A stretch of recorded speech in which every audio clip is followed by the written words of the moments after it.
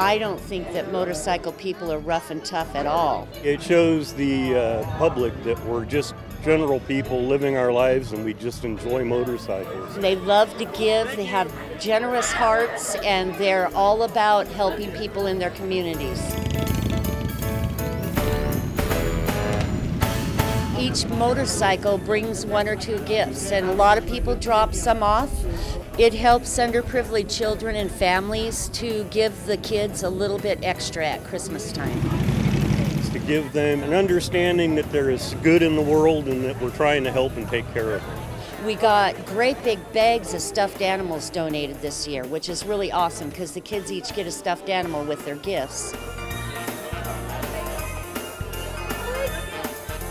It is all run on donations. There's just a plethora of people that put their time and effort into this. It's probably the greatest thing I can do to give back to my community, to make sure that people are well taken care of and know that they're supported.